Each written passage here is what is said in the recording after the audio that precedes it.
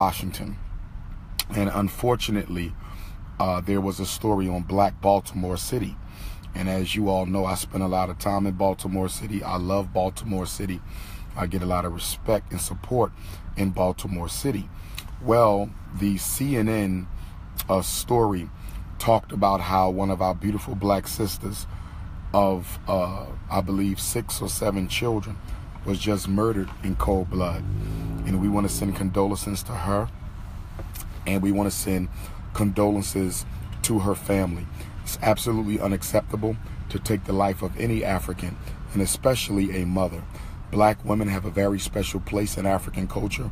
They are the divine portals through which Supreme Consciousness, Olodumare, sends and reincarnates ancestors back into human flesh and form. So I want to send a special condolence out to that family, special condolence out to those children. If there's any way Dr. Umar Johnson can be of any support or help or assistance in any way whatsoever to the Queen in Baltimore, who just lost her life, I believe yesterday or the day before, a mother of 6 or more children. If I can help, please let me know. But also in Chicago, another city that is a very big Dr. Umar Johnson supportive city. Many of you know that my rise within the black consciousness was catapulted from Chicago, Illinois. So Chicago holds a very special place in my heart. And here's what I want to say. And first, let me say Happy Father's Day to all the black fathers. Let me say Happy Father's Day to all the black fathers out there. I want to commend all the black fathers for doing a good job being fathers. And even to you brothers who don't have biological children of your own, I want to commend you for doing a good job by being a father or father figure to other children, young boys and young girls, for whom you may not necessarily be the biological parent. So definitely Happy Black Father's Day. Happy Black Father's Day to all the fathers out there. Okay, and this message today that I'm delivering right now on Black America begging the President of the United States to come in and save them from each other. Black America is begging the President of the United States, Donald Trump, to come in to the inner city and save us from ourselves. Brothers and sisters, that is the worst thing we can do. That is the worst thing we can do. Because if you're begging for presidential intervention, the only thing Donald Trump is going to send to you, and his attorney general has already said he's going to send it to you, and that is nothing more than more police. He's going to send you more police. Why does Black America need more police? Why are you begging the President of the United States to send you more white vigilantes, more racist white vigilantes to come into the black community? Why are we asking for that? Why are we asking for that? I mean, we've been dealing with the United States government, okay, and the 13 colonies prior to for 398 years.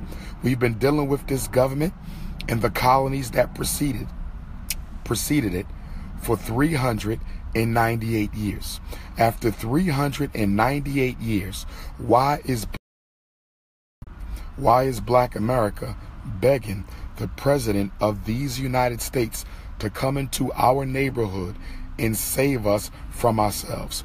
Are you not aware that the government of the United States created the black on black crime reality?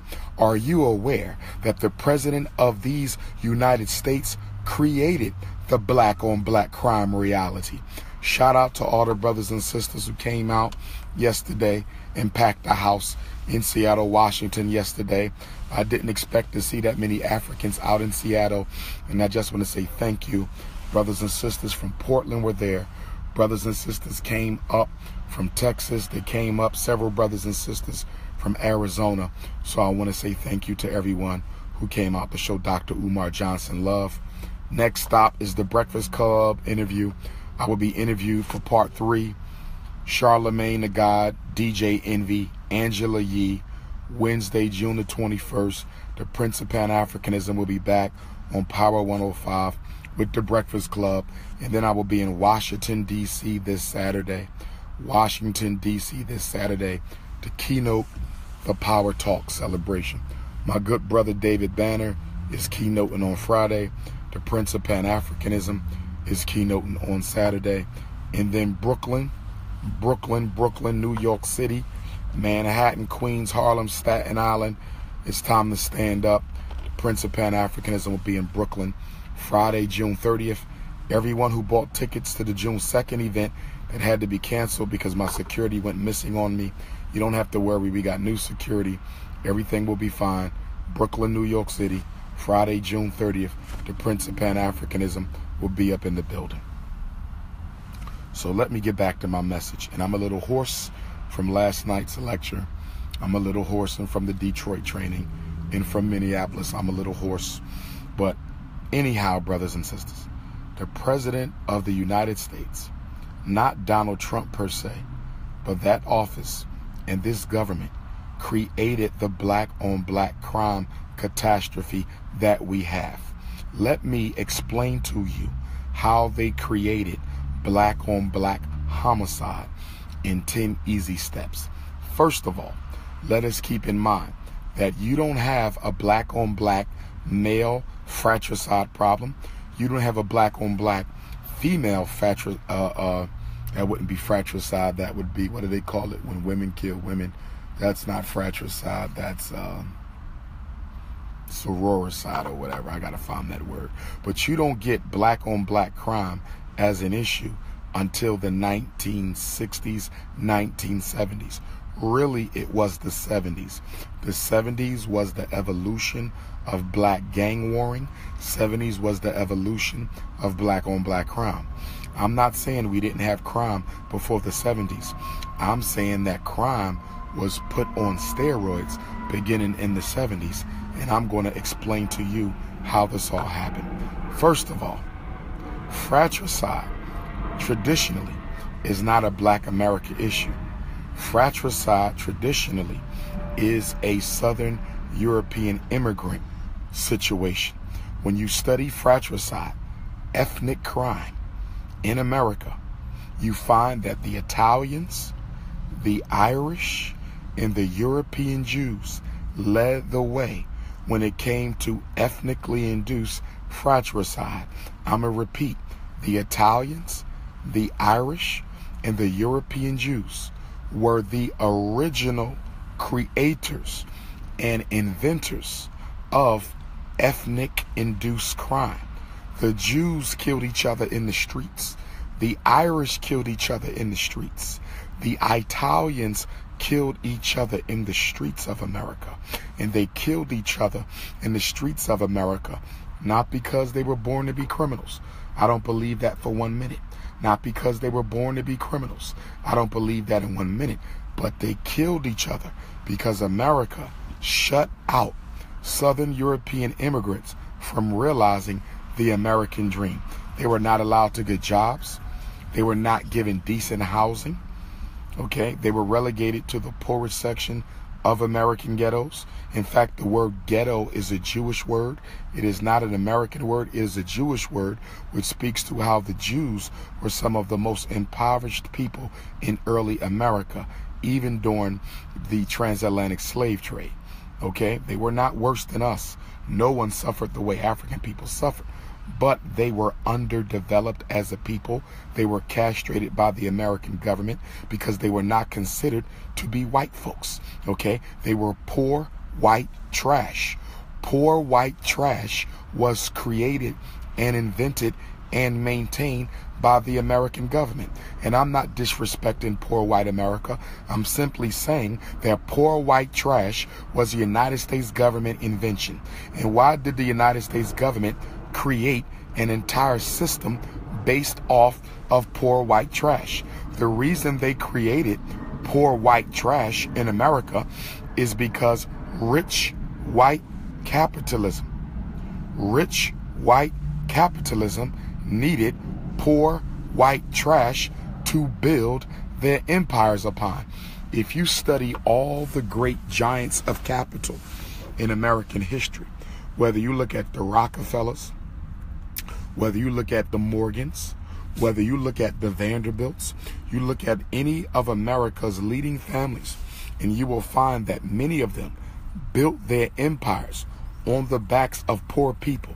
And the only way that they were able to build their empire on the backs of poor people is by keeping a large segment of America's white people poor, disenfranchised, homeless, and destitute. Remember, capitalism cannot survive. Capitalism cannot survive without a very large, exploitable source of cheap labor. I'm going to say it again. Capitalism cannot survive without a very large, cheap, and readily available source of cheap labor. Up until the end of slavery, poor white people, poor white trash were that source of free labor for American capital. Okay? And what needs to be understood, poor white trash predates black poverty. Remember, African people were enslaved from 1619 to 1865, 243 years. We were enslaved, not even considered to be people. And because we were not even considered to be people, it was poor white trash who were actually considered the lowest of the low. They were the least valued people in the American social order. They were the very bottom. Okay. We were the very bottom in all actuality, but remember, we were not considered human beings yet. Black people were not even considered living human beings. Okay? And so, America was built off of poor white trash. You need to understand this. So, because they were not given jobs, they were not given adequate health care, decent housing, education, guess what? They fought each other in the streets. They killed each other in the streets. They got drunk. They beat their women. They started gangs and they killed each other. They did this by the hundreds and they did this by the thousands.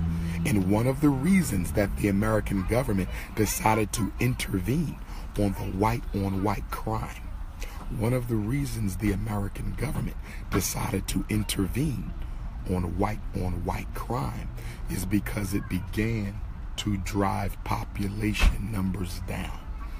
It began to drive population numbers down.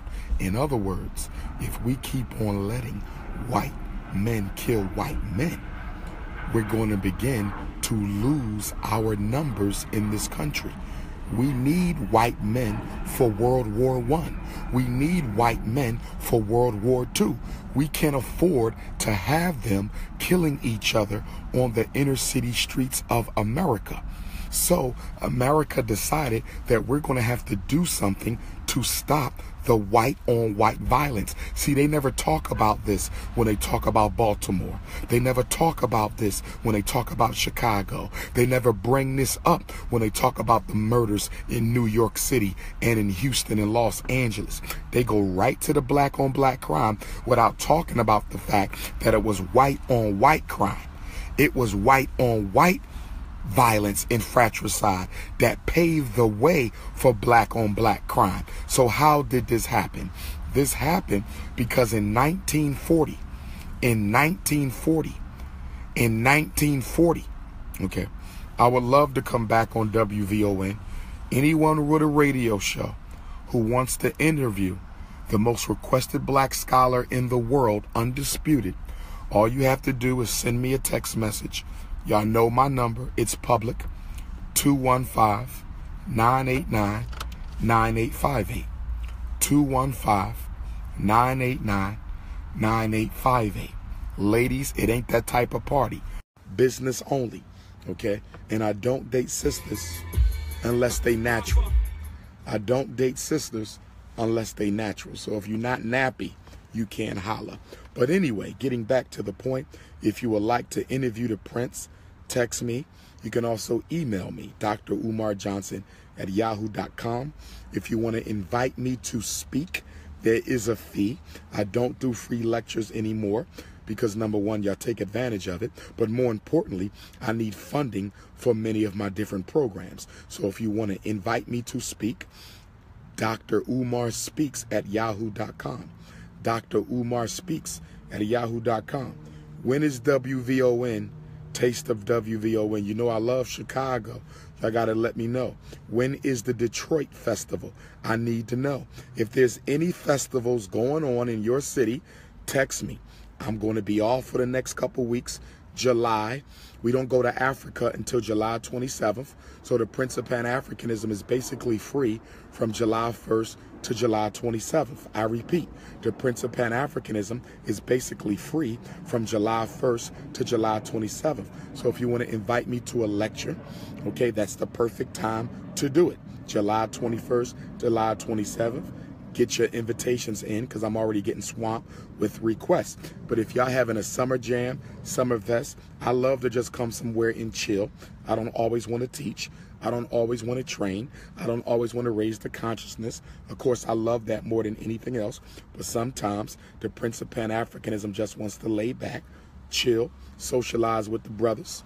You know what I mean? Socialize with the queens.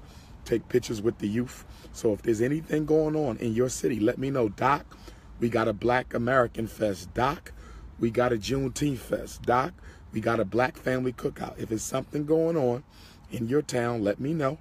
Okay? I'll book a flight, get my hotel, and I will come chill. Sometimes I just like to chill. But if you want me to speak, then there's a fee for that because I have credentials. Okay? I'm not a Dusty Hotepper. I have degrees, and you will pay for me to come and speak.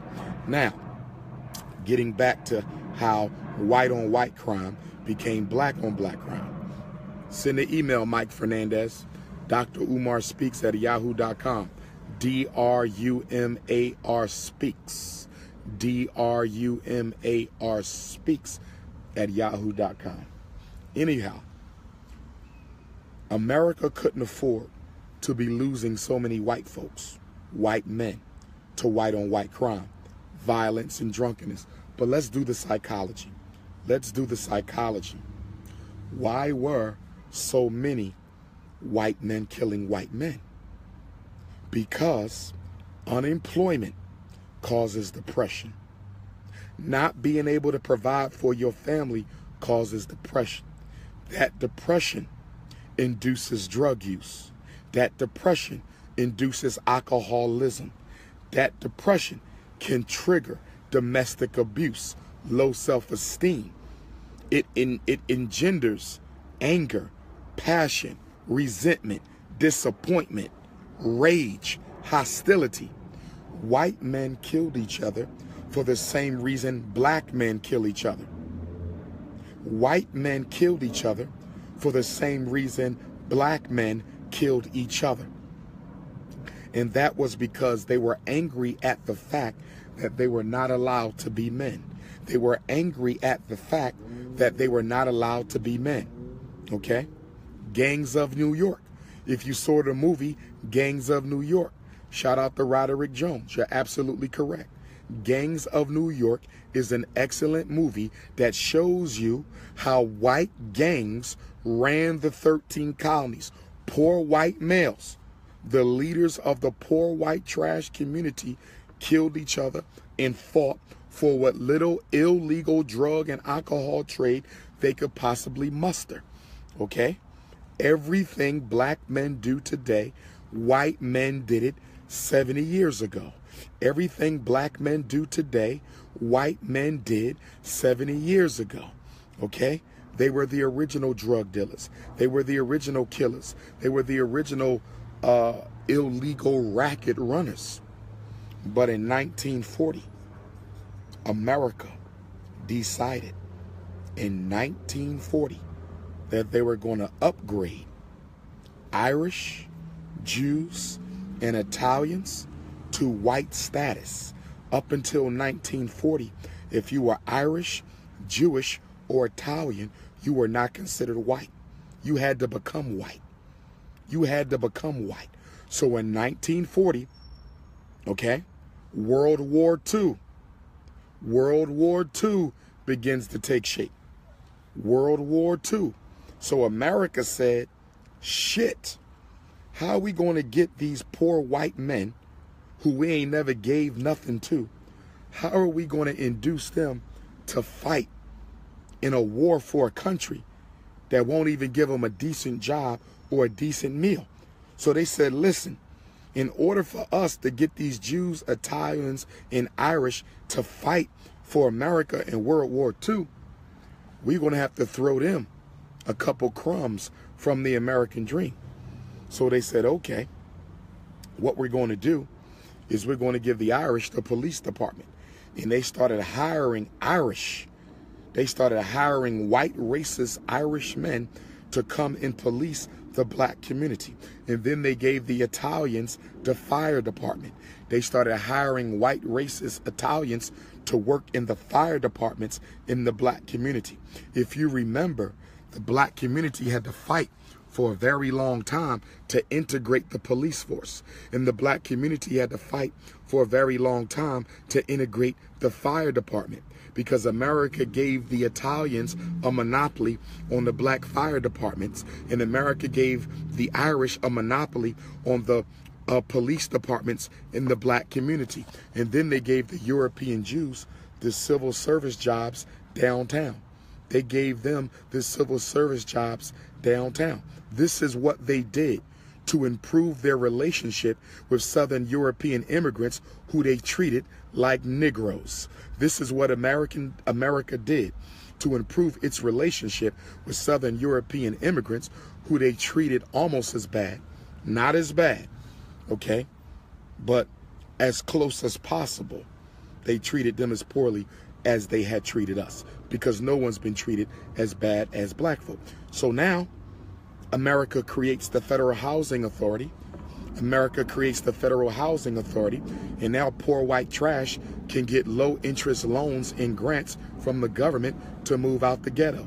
Now poor white trash can get low interest loans to move out of the ghetto, because now black people are moving into the ghettos in the night between 1920 and 1940, between the two world wars. And white people are like, how are you going to let these Negroes come and live with us? So America said, we're going to help you get out the ghetto by creating the Federal Housing Authority and creating welfare programs to get white folks out of the inner city and move them into, okay, the suburbs. Now, when black people were living with white people, the crime went from white on white crime to white on black crime. I want y'all to stay with me. Stay with me. It evolved. First, it was white on white ethnic crime, Jews killing Jews, Italians killing Italians, Irish killing Italians.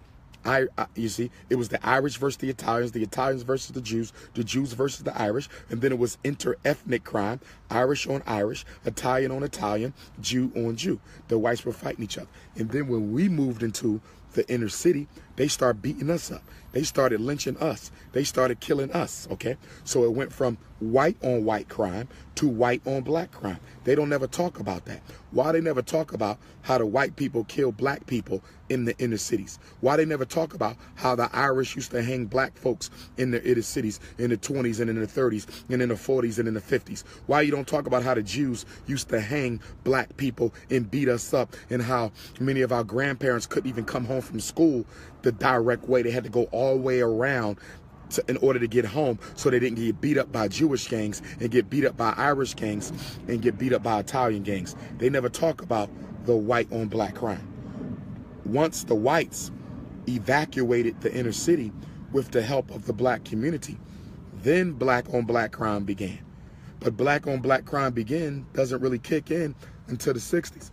Black on black crime doesn't really kick in until the 60s. And the reason the black on black crime doesn't really kick in until the 60s is because we had jobs.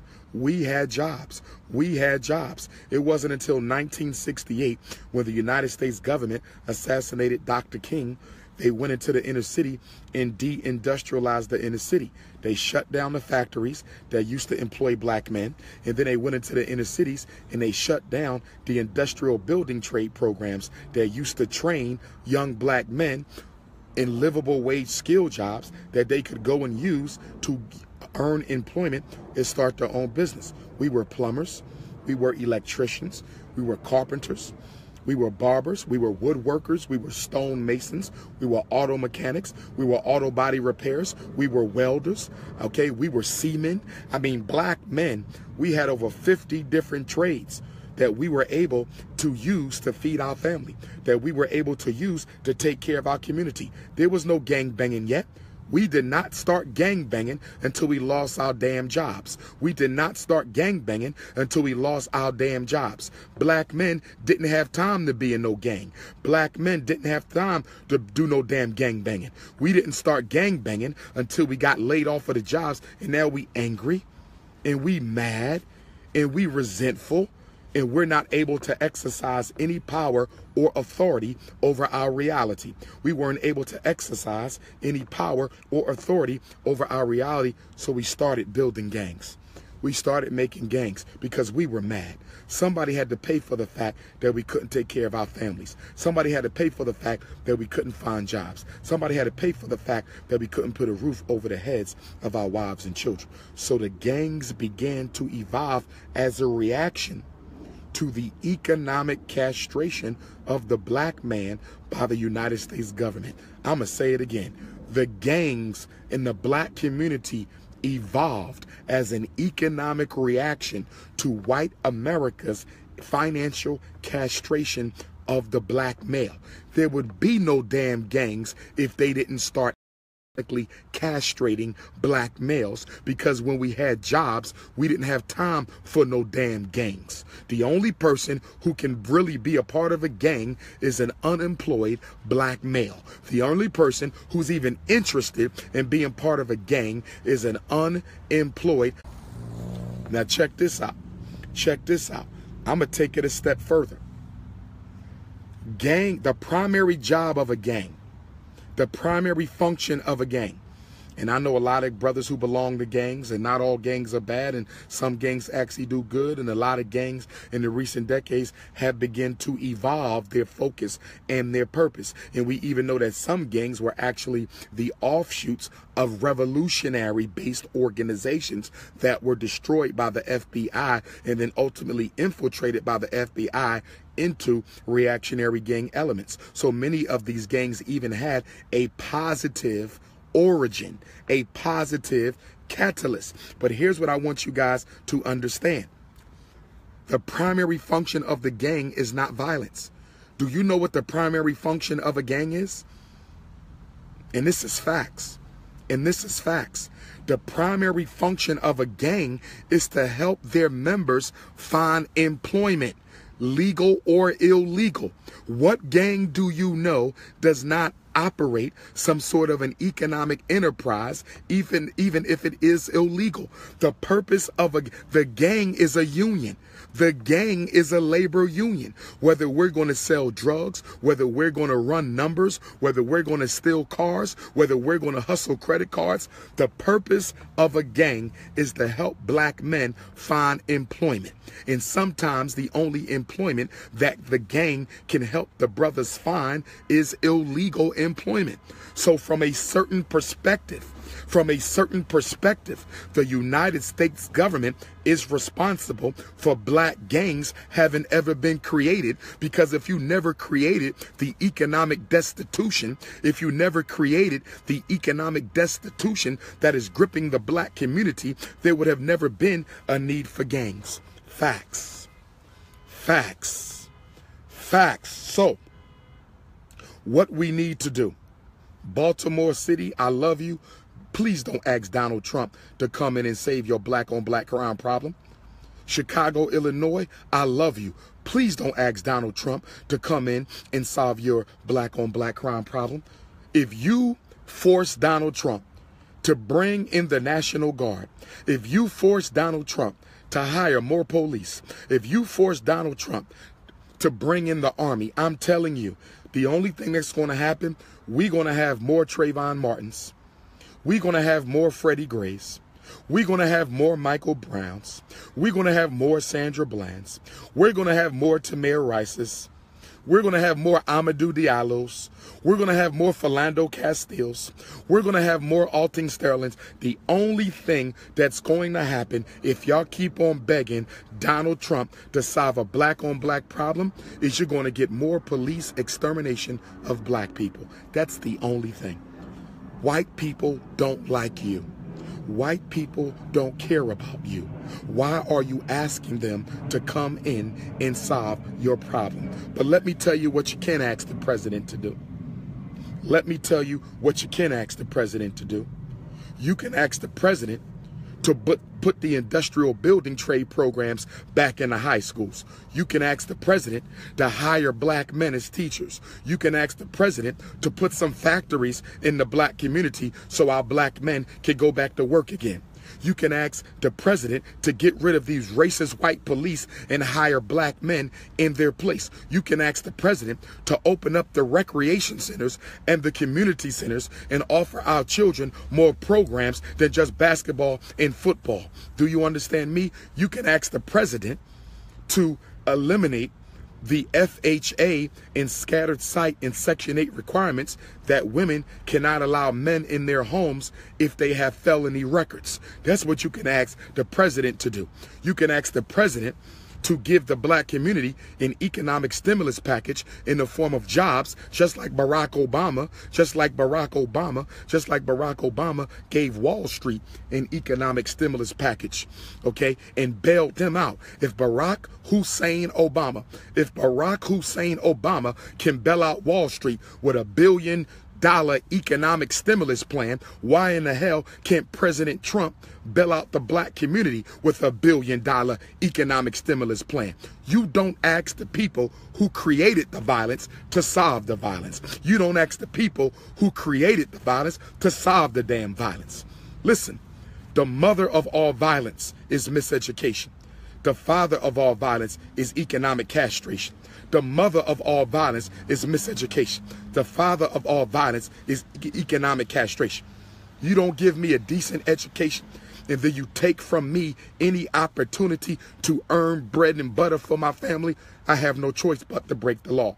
And I'm going to kill, and I'm going to steal, and I'm going to do whatever I have to do, because deep down inside, I believe that if this country cared about me, I believe if my community cared about me, they would have looked out for me, and they would have done something. They would have put some sort of program together to give me an opportunity to earn a decent living.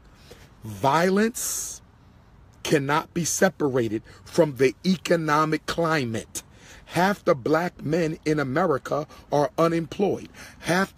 In Baltimore City, 75% of black men are unemployed. In Chicago, Illinois, over 65% of black men are unemployed. Why aren't we talking about jobs? Why aren't we talking about industry? Why aren't we talking about employment? Why aren't we talking about skill programs?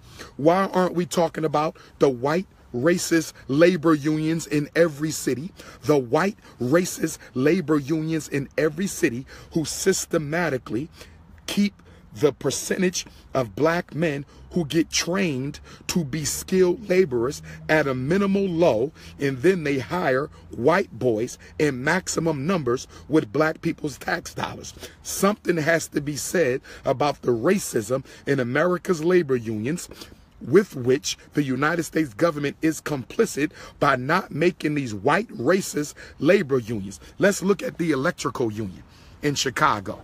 Let's look at the plumbing union in Baltimore. Let's look at the carpentry union in Chicago. Let's look at the Siemens union in Baltimore. How many black men are they hiring with our tax money? How many black women are they hiring with our tax money? When are we going to talk about the white racist labor unions who are not training and hiring black men, even though the government keeps on giving them contracts? Don't keep pointing the finger at my brothers. Don't keep pointing the finger at my brothers. We don't need no more damn cops. Have y'all done your research, Baltimore? Have you done your research, Chicago? What is the relationship between an influx of police and a reduction of violence? What is the relationship between an influx of police and a reduction of violence? And guess what the relationship is? It is a zero. It is a zero. Hiring police does not reduce violence. Hiring police does not reduce violence. Hiring police does not reduce violence. The only thing that hiring police does is give more white people jobs. The only thing that hiring police does is give white people jobs to move into Chicago and move into Baltimore and move into all of our other city centers and buy up the black houses from black homeowners and help the banks raise up the property rate and push black people out of their own damn city. Isn't it interesting that most of the police in black communities are white, even when the black community is predominantly black? Isn't it interesting that most of the police in the black community are white, even when that community is predominantly black? And you got unemployed black men with college degrees, unemployed black men with college degrees, no prison record, who would have no problem becoming a police officer in their own neighborhood. Millions of black men, unemployed, college degrees, no prison record, who would love an opportunity to police and protect their own neighborhood. Why in the hell aren't you giving them jobs? Okay? Okay? Okay? Don't tell Trump to deal with the violence. Tell Trump to deal with the causes. Causes. My great ancestor Frederick Douglass said, we keep on striking at branches. Rarely do we strike at the root of problems. The Honorable Frederick Augustus Washington Bailey said, we keep on striking at the branches of problems. When do we strike at the root? Strike at the root. Don't tell him to come in and stop violence. Tell him to come in and address the causes. The causes of this violence. And I know y'all don't want me to say this because today is Sunday. I know y'all don't want me to say this because today is Sunday and it's Father's Day. And right now, black churches all across America are celebrating black fathers. And to that, I say to the pastor, to the bishop, to the preacher, and to the clergy, with all due respect, on this Sunday, you all are full of shit. Forgive my language, but you're full of shit. You ain't got nothing to do with Jesus. How in the hell you collect $14 million every Sunday? How in the hell does the black church collect $14 million every Sunday and you ain't putting no black men to work, and you got the nerve to talk about you having a Father's Day celebration at church, you having a Father's Day breakfast at church, you having a Father's Day lunch at church, you having a Father's Day dinner at church? We want to celebrate all the fathers. We want all the fathers to come to church on Father's Day Sunday. You full of shit. How many of you giving out jobs to those unemployed black fathers in church today? How many of you pastors and bishops and trustees and clergy, how many of you are helping the fathers who came out to the Father's Day service today? How many of you are helping them get jobs? You're full of shit. You're full of shit. How dare you in the name of Jesus Christ? How dare you in the name of the black Christ of Ethiopia have a sermon where you want to honor fathers, but you not doing nothing to help those fathers be better fathers? You want to help a black man be a better man? Give him a damn job. You want to help a black daddy become a better daddy? Give him a damn job. You pastors a bunch of con artists. And then you're going to ask them to dig in a pocket and make a donation. And then you're going to ask them to dig in a pocket and make a donation. Damn that. Damn that. Every penny collected on today's 2017 Black Father's Day by the black church needs to go to those black fathers so they can pay their rent. It needs to go to that black fathers so they can put food on their children's table. It needs to go to them black fathers so they can put clothes on their babies' back, so they can pay for graduation and prom night. If you really care about black fathers, I'm talking to the black pastors. And I know everybody not guilty. I know everybody not guilty. I respect that. I'm a descendant of preachers. I speak in churches all the time. I respect that. But most of you, especially you medium-sized in mega churches, You have $100,000 budgets. Some of you got $1 million budgets, and you got the audacity to have a Father's Day celebration, and you ain't giving out no damn jobs. And you ain't giving out no damn jobs. I can't respect that. I can't respect that. I can't respect that.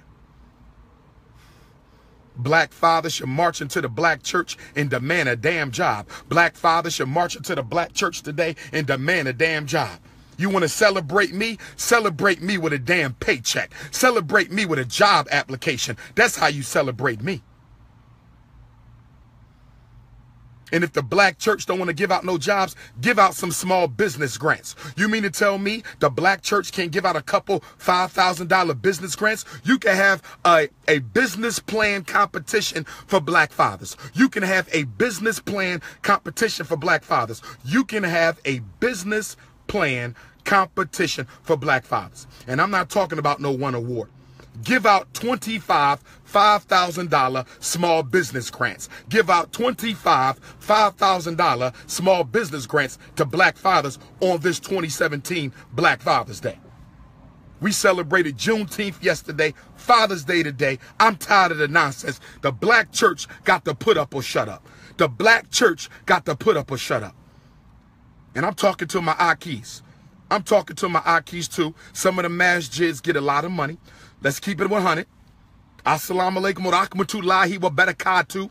Some of these masjids is getting a lot of money. Some of these masjids, some of you Sunni Muslims, you getting a lot of money in those masjids, but you ain't putting no brother to work. You got him fasting during Ramadan. Okay, Ramadan Mubarak. Nothing wrong with that. You want the brother to build his spiritual strength. You want the brother to dedicate his life to Allah subhanahu wa ta'ala. I can respect all that, brother. I can respect all that, Aki, but where the damn jobs at? Where the damn jobs at? Don't just tell them to put on a kufi and come make fajr. Don't just tell them to put on a kufi and come make Maghrib and Zohr and Asa. Don't just tell them to put on a kufi and come pray. Give that man a damn job. Give that man a damn job. You driving around with your long beard and your long jalabia on, and you got your kufi on and your Mercedes Benz. You got your Yukon with the rims on it. Aki. You ain't nothing but a bougie-ass Muslim. A bougie-ass Muslim. We got bougie-ass Muslims and we got bougie-ass Christians. All y'all guilty. All y'all guilty. Get these black men a job. Brothers and sisters, this is the Prince of Pan-Africanism. I got a lunch date with a couple sisters. We're going to be talking some business and politics here. Seattle, Washington, stand up. Breakfast Club, I'll see y'all Wednesday. Charlemagne, Envy, and Angie. Washington, D.C., Power Talk Saturday. Washington, D.C., Overflow. Can't wait to see y'all. I got to find out what time I'm speaking. Somebody get a hold of Carl Nelson. Okay, WOLDCnews.com. Find out what time the Prince is coming on stage. Okay. I'm going to have some books there, some T-shirts there. Brooklyn, June 30th. Like I said, if I got anything going on in your city from July 1st to July 27th when we leave for Africa, please text me, Dr. Umar. We got a nice event coming up. You might want to come. Let me know. Dr. Umar, we having a big black family cookout. Let me know. You feel me? I want to have fun. Can I enjoy myself for a little bit? Because I'm out here fighting for these kids. And I don't need no pat on the back, but I'm out here keeping these kids out of special ed. I'm out here empowering black mothers and fathers. I'm out here helping the grandparents. You understand? I'm out here keeping them out of jail. I'm stopping suicides and homicides and gangbanging. That's what I'm out here doing. I'm putting the work in. I ain't just hotepping on YouTube. I'm putting the work in. I ain't just Facebook Living. I'm putting the work in. You understand me? Like I tell all my detractors, if you can find another black man who does more for black children in this country as it relates to education and mental health, you need to call their name. I need to hear their damn name. I need to hear their damn name. If someone has done more to save our children, and especially our boys, in the past 20 years, give me their damn name. Because ain't nobody put in more work when it comes to saving black boys in America than Dr. Umar Johnson. I don't give a damn who you is. I don't give a damn who you is. Okay? That's how we coming. And we will have the Tuesday morning Black Parent Teleconference Tuesday. I'm sorry, I missed the last couple weeks. I've been tired flying around China, Japan, Tokyo, Nagoya, Beijing, Shanghai. My apologies. But black parents, we back on track. Tuesday morning, 6 a.m. to 8 a.m., the Black Parent Teleconference. Any questions about your children, education, and mental health, you can call 857-232-0158, 857-232-0158, 857-232-0158. Access code is 870-864-POUND, 870-864-POUND, 870-864-POUND. Donate. GoFundMe.com/Dr. Umar. GoFundMe.com/Dr. Umar, or mail your check and money order payable to FDMG Academy, P.O. Box 6872, Philadelphia 19132. I'm still looking for schools. I'm still looking for schools. We ain't done yet. 821-18. I'm serious. 821-18. I'm serious. Let's get this school, family. Let's get this school. I got to go to South Carolina for a couple schools. Detroit. I got to go see 3 more schools. I didn't get a chance because I was so tired the morning I flew out of Detroit for Minneapolis. Okay? Let's get this school. I wanted Baltimore. I was looking for Baltimore. Chicago, I got to go back to Chicago for a couple schools. You know what I mean? Chicago, we still got a chance. Detroit, we still got a chance. I can't find nothing in Baltimore. You know, Virginia, Carolinas, let me know what you see. And we want to see everybody at the next Raleigh, Durham, North Carolina National Independent Black Parent Association Conference. We want to see everybody at the next National Independent Black Parent Association training. Durham, North Carolina. Mark your calendar. September 14th and 15th. Brother Manny, who is our Durham chapter president, and his queen are going to be hosting. And Sister Ashley, who has a study group in Durham, she's going to be working with them. So that's about to hit out. That's about to be popping. So make sure you are there. Okay. All right, family. Prince of Pan-Africanism.